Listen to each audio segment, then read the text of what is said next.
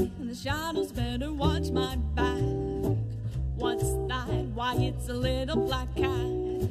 Feeling rather lucky, don't cross my path. Stay back, you little... Hi, welcome to Cat Music Studios, or a little musical workshop here where a lot of the magic happens. I'm really excited about a few upgrades to our studio here. One of those upgrades has actually been Sibelius 7, notation software program, of course. Now, the last version of Sibelius that I was using was actually Sibelius 3. I know, pretty archaic by Sibelius 7 standards with all the new stuff and the new capabilities. Back in the Sibelius 3 days, you actually couldn't get a different library of sounds playing through Sibelius. So you couldn't use VSTs like the one I have here, Miroslav Philharmonik, which is what I want to get working within Sibelius 7. So Philharmonic is, it's an older VST, but a lot of people really, it has a great library of sounds. A lot of people still use it. You can still get a lot of mileage out of it. So if you're not ready to throw in the towel with Philharmonic and you've got Sibelius 7, or even if you're just looking for some information on how to use VSTs and get different sound libraries into Sibelius 7, then this video is for you. So stick around.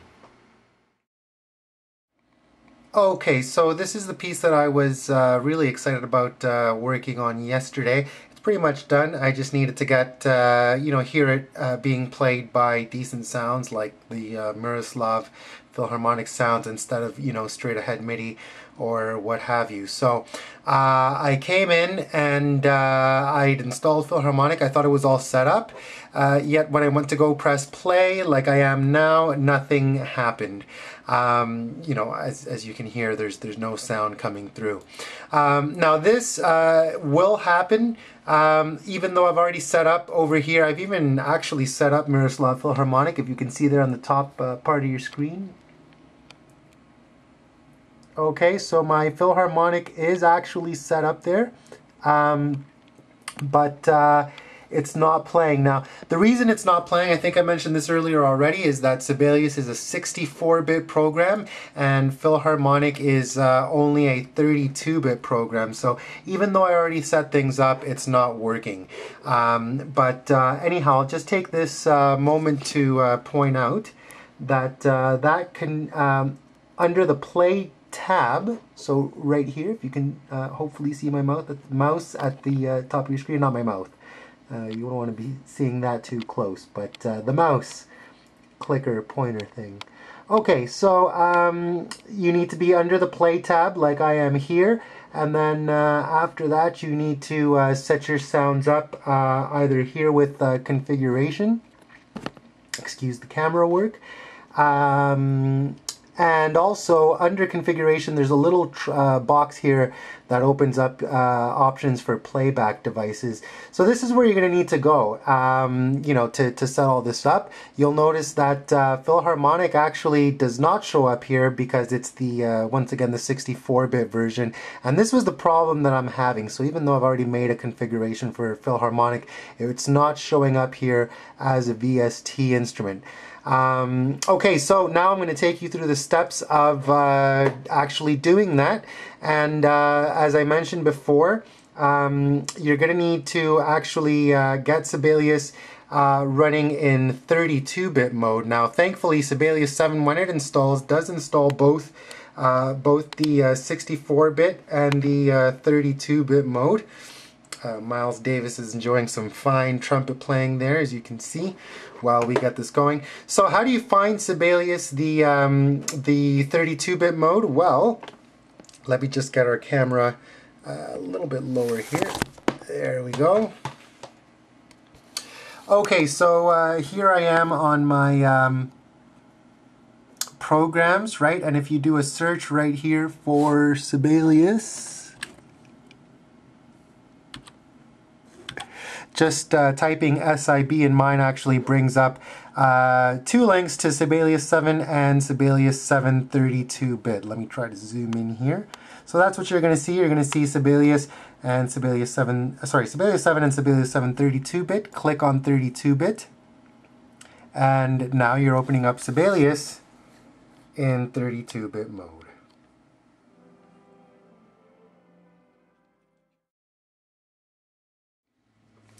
Locating the Philharmonic DLL file is the next step, and it's a pretty straightforward task. You just want to go to My Computer. Mine's on my main hard drive here, so that's where I'm going. Program Files 86. Once again, I'm looking for the IK Multimedia folder right here, and Miroslav Philharmonik. And there it is, the Philharmonic DLL file. That's DLL files are the VST instrument format. So if you had another external software synth that you were using, that, you know, again, it would be a DLL file, and that's the file right here that you have to take and put into the correct folder. I've actually made copies of mine, which is why this one's still right here. So I left this one here, copied it, and pasted it into the new location. Okay, so you now know how to open up Sibelius in 32-bit mode, but that's still not enough to get Philharmonic working. So what are the next steps we need to take? Well, in order to get Philharmonic working, you need to get a DLL file. So I'll show you where to find that. I'm just going to go to my computer and local disk C. Now over here we have program files. This is actually pretty important. Okay, so you see here that we have program files. Just get a better camera angle on this. And program files 86. So the 64-bit version of Sibelius installs in program files, and the 32-bit version of Sibelius installs in program files 86 or x86. So you need to be dealing with the 86 program files because you will find Sibelius in both. But remember, you need to go to program files 86. Okay, now once you've done that, you can find your AVID folder like I'm doing here. And this is how I found out online that you were supposed to do this. Once you're under the AVID folder, you have a couple different folders here, among them VST plugins. And according to some of the stuff that I read online, that's where you're supposed to put your Philharmonic DLL file. Now that actually didn't work for me. I tried this, it didn't work. I copied a DLL file here and just kind of left it there. But like I said, that did not work for me. So again, I'm pretty sure that's how you're supposed to do it, but for some reason it still wasn't happening. So there's another folder that I have in my program files, and it's right here, VST plugins. And I ended up putting another copy of the Philharmonic DLL right here. Now, this is actually where it worked. Now, one of my cats, Daisy, is actually, I don't know, she likes being on camera and she's picking over here. I think she wants to help with this tutorial too. Hi, Daisy. Did you want to say something about Philharmonic or Sibelius? No? Just came for some moral support, huh? Okay. Alright, so as I was saying, this VST plugins folder is actually where I put all of my VST plugins, and when I use Cubase, this is the folder that Cubase is going to look for VST instruments as well. And as my sort of VST library grows, this is where they'll be going. So everything's going to be connecting to this. Once I put my DLL file here, I was able to tell Sibelius to look here for Miroslav Philharmonik, and that's our next step. So you want to cut or copy and paste a Philharmonic DLL file into your program files, either AVID or a VST plugin folder, or really whichever folder you use for that, for VSTs. And then we're going to go back in and open Sibelius. Oops, Sibelius again. Now this actually is not going to work right now because I just accidentally opened up the 64-bit version of Sibelius over here. So I need to back out. And once again, you already know how to look for the 32-bit version of Sibelius. You just want to be doing a search like I'm doing right here. And here we go. Here's the Sibelius 32-bit. Logging in now with the considerably long-winded intro. I'll turn that down a little bit. Alright, so as you probably already know, when you load up Sibelius there, you have a couple of tabs, and if you've been working on a couple of projects, those are going to come up, at least in your recent scores tab. So I'm going to bring back up Minor Waltz, and here we are again. So everything is set up. I am now using the 32-bit version of Sibelius. I've installed the DLL file for Miroslav Philharmonik exactly where I should have installed it.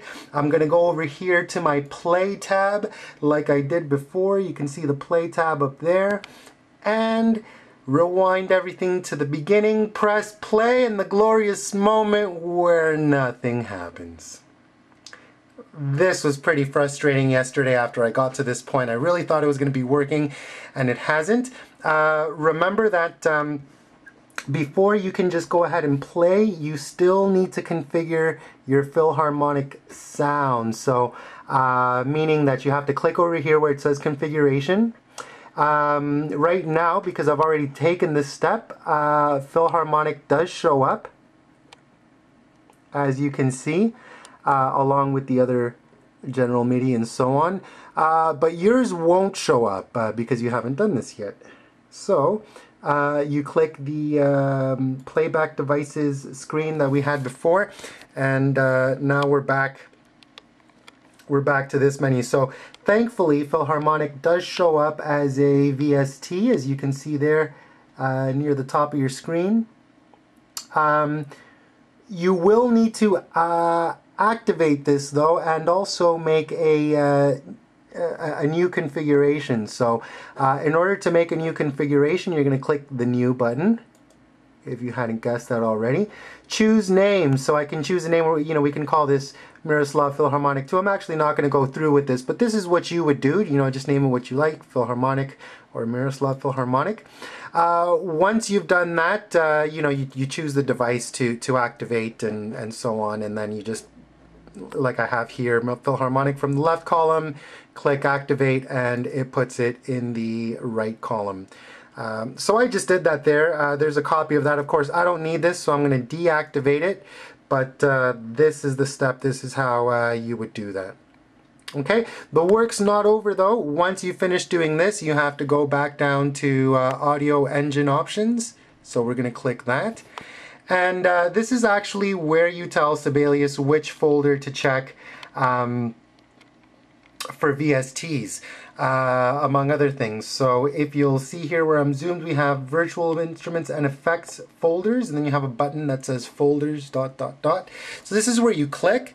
Now mine already comes up with the two paths that I was talking about. There's the AVID VST plugins, and then there's just the straight ahead VST plugins. Of course, both of them going through Program Files 86 because we're in 32-bit mode.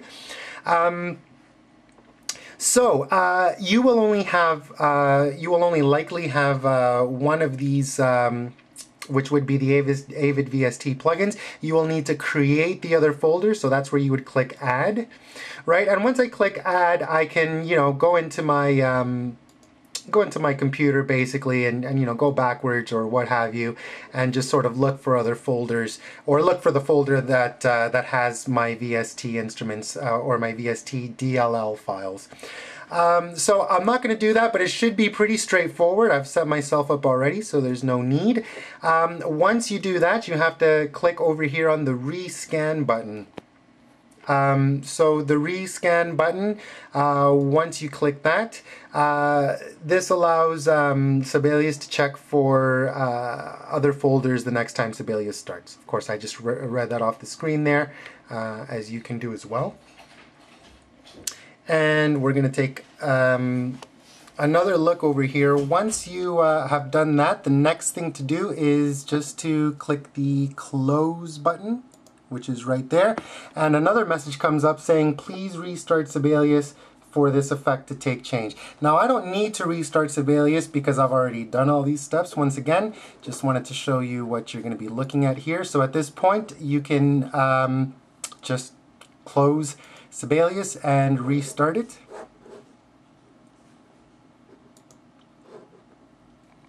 And the next time that you log into Sibelius, you should be set up for sounds. And that's exactly what I thought. So once again, I went and checked everything out, pressed play, and the glorious moment once again where nothing happened. This was where it was really frustrating because I knew I had done everything correct. I had taken all the right steps. Everything was in order, and yet I still wasn't getting any sounds. So this is the one thing that I didn't see addressed online at all, and but it's actually quite simple, so I'm going to show you how to take care of that little problem right now.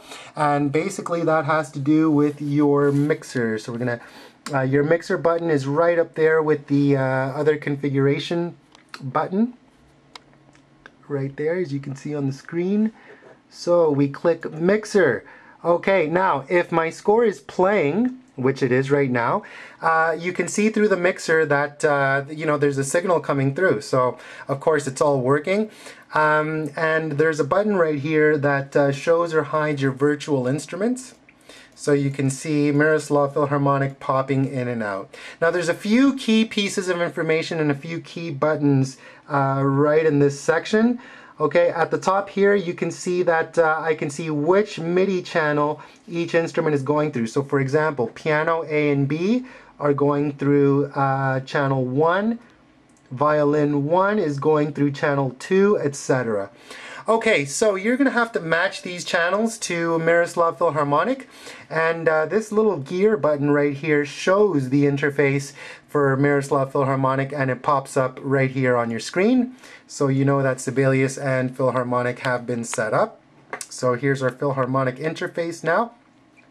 And you can see that Philharmonic is actually connected. I don't know if you can see the keys moving on the screen there, but Philharmonic is also doing its job. The problem is that I hadn't chosen the actual sounds that I needed to choose. So I'm going to actually add these live off the floor here just for you. Channel 2 was violin, so I'm just going to choose my violin sounds over here. I just want a solo violin because this is a chamber piece. And there you go. That's happening already. My second violin is going through channel 5. I'm going to use the same sound for that, so we can hear those now. Let's see. Channel 3 was going to be my viola. And well, I'm going to continue here, but basically you know that from this point on it works, and you just need to choose your sound sets. I had done this already, but it seems like you might have to do this every time you load up Sibelius. It didn't save my settings. But it's possible, if you know Philharmonic maybe a little better than I do, then it's possible that there's a way to get this programmed into Philharmonic as a sort of standard setting. So let's just find our piano here, and we can finish getting the correct sounds. And there we go. Just happened to be in part of a song where the piano's not playing, but if I take us back to the beginning, here we go, the moment you've all been waiting for.